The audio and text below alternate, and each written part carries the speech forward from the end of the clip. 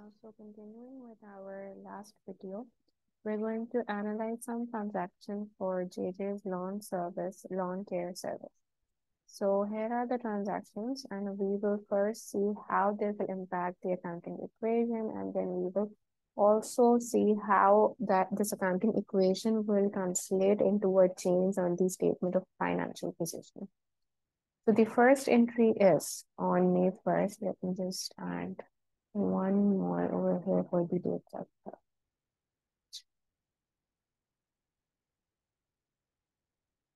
So let's begin now. On May 1st, Jill Jones and her family invested $8,000 in JJ Lawn Care Services and received 800 shares of stock. So what is happening over here that the family, the owners of the business, have invested $8,000 in the business. And they have made the investment by buying shares in the company. So like I said, that in company, whenever the owners are going to invest an amount of money, they will do so by buying shares in the company. Shares are simply certificates. It's a piece of paper, so you're going to buy that paper. And when an owner is going to buy that paper, he has invested an amount into the business. Now, we are going to think from the point of view of the business according to the business entity principle, and we're not going to think from the perspective of Jill Jones and her family. So if we think it from JJ Lawn Care Services perspective, they are receiving $8,000 into the business because the business has sold 800 shares of stock. So what is happening in the business is that cash is increasing, right? Cash is increasing by, so it's increasing by 8,000. And on the other side, your owner's equity, because the amount of money that is being invested is coming from the owners themselves, it is going to increase the owner's equity by 8,000 as well.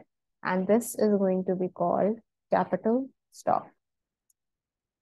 So when the amount of money is invested through shares, we call it capital stock. Now, this 8,000 is actually a claim by the owners on the assets of the business. So the business is getting 8,000, and we're saying that this 8,000 is coming from the owners. Now, let's look at the balance sheet. How will we display this over there? So in the balance sheet, it's going to look like this. We have one section for assets and the other section for owner's equity. And assets, we will show that there is an increase of cash 8,000. So the total becomes 8,000. And the other side, we have capital stock, which is again 8,000. And the total is again 8,000. Okay, now let's go to the second transaction. So I'll write the date over here as well, May 1st.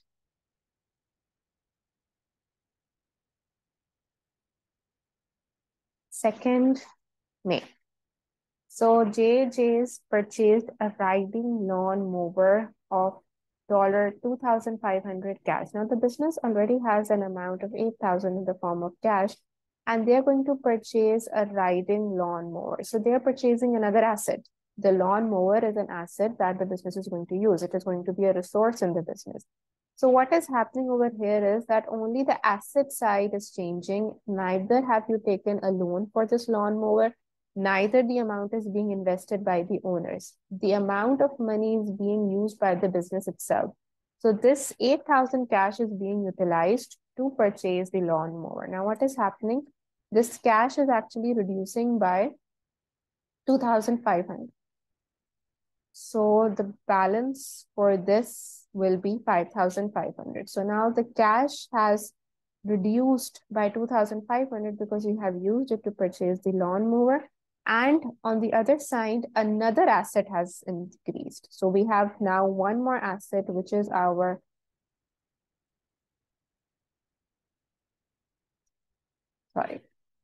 lawn mower. And the amount by which we're going to record it is 2,500. And this is an increase. So one asset has decreased and another asset has increase. This is what is happening over here. Nothing has changed on the liability, so that is still 0. The owner's equity was 8,000, so it will remain 8,000. So I'm going to write the balances over here. This was 8,000, this is still 8,000, this was 0, this is still 0. This is something additional, 2,500. So these are our balances. So you can see this side will still sum up to 8,000 and the other side is still 8,000. So our accounting equation still balances. Now let's go to our statement of financial position. So over there, this will look like this. So we have cash 5,500 because it has reduced by 2,500, and tools and equipment, or you can call it lawnmower, has increased by 2,500. So this side is now 8,000 and the other side is 8,000, and we still do not have any liability section because we have taken nothing on loan so far. Now let's go ahead. Third one. On May 11th, JJ purchased some repair parts for 300 on account. Jill realized she had purchased more repair parts than needed. Okay. So now what they're saying is that on May 11th, sorry, I missed one, right? Yeah. On May 8th, JJ purchased a 15,000 truck. JJ paid down 2,000 down in cash and issued a note payable for the remaining 13,000. So another asset has increased, right? Because they have purchased a truck. So we have one more resource in our business. So I'm going to add one more column. So the business also now has a truck. And the amount they have paid for the truck is, so on May 8th, this happened, May 8th, we have a truck for 15,000. Now we need to see how have we paid for this truck. JJ paid 2,000 down in cash. So 2,000 of the amount has been paid in cash. So this is negative 2,000. And they're saying issued a note payable for the remaining 13,000. So it means for the remaining amount of money, they have taken out a loan. 13,000 payment is done through by taking on loan. So what is going to happen? Your liabilities section is now going to have notes payable, and we have taken on a 13,000 loan. So this shows over here that we have bought a truck and 2,000 has been paid in the form of cash, whereas for the remaining 13,000 amount, the business has taken on loan. Now what will happen over here? We're going to write the balances one more time. So 5,500 minus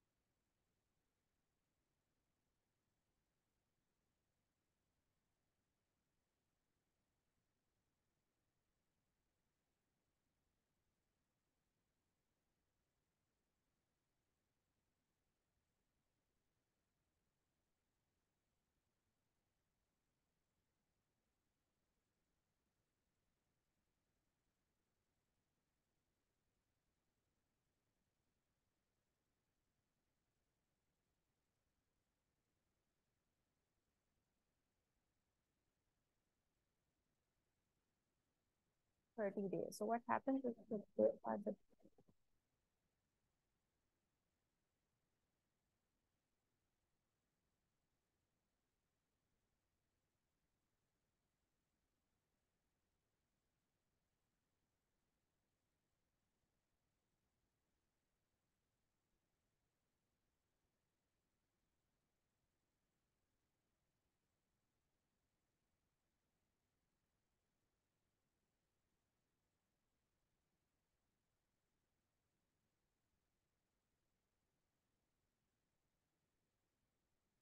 we have another new asset, which is our account receivable.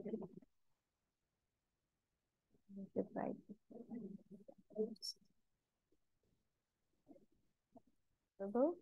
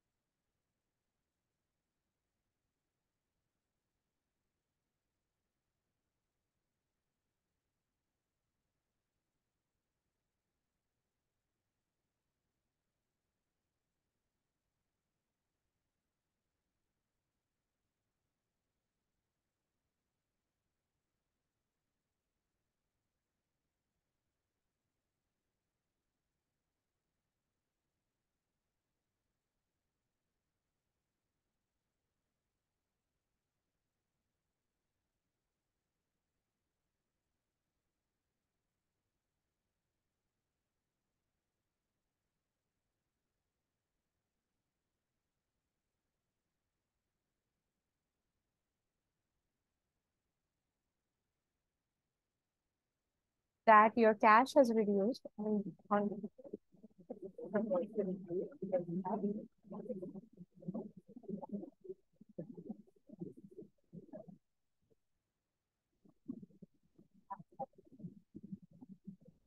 your liability has also reduced.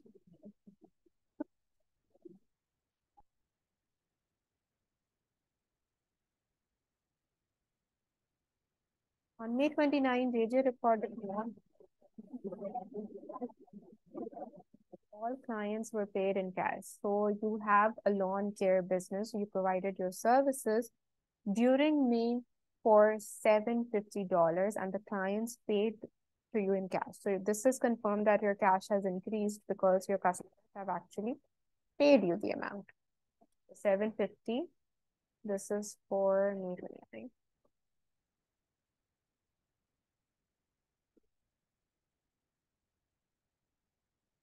Okay.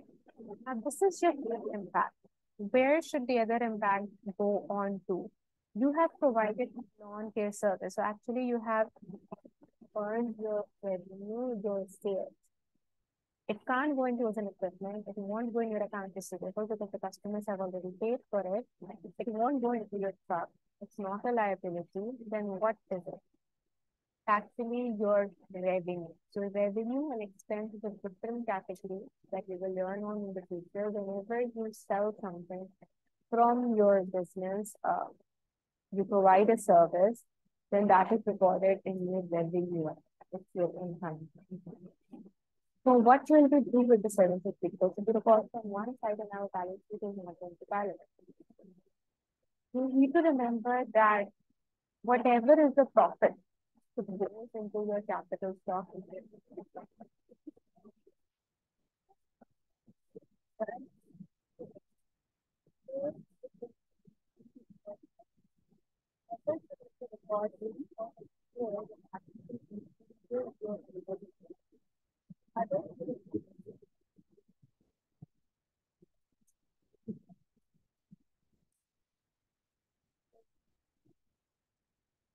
Increases your retained earnings, which is a part of your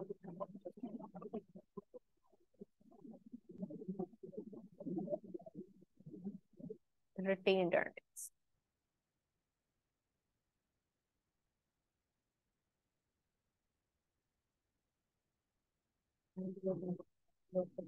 Balances.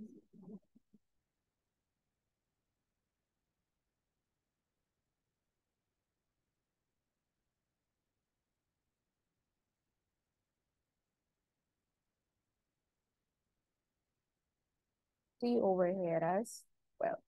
So our owner's equity has now two things, capital stock and the retained earnings. Retained earnings is whatever is the profit of the business that is reinvested back into the business is recorded over here.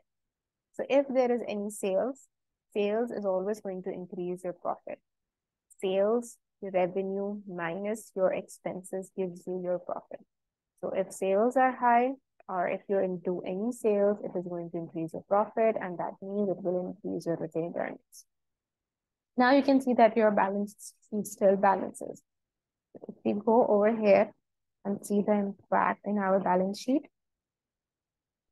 it's going to look like this. So your cash has increased, and the other end, your retained earnings have increased. So you just have to remember at this point that your sales, if sales increase, your retained earnings are going to increase. If an expense increases in the business, then your retained earnings are going to decrease because of that.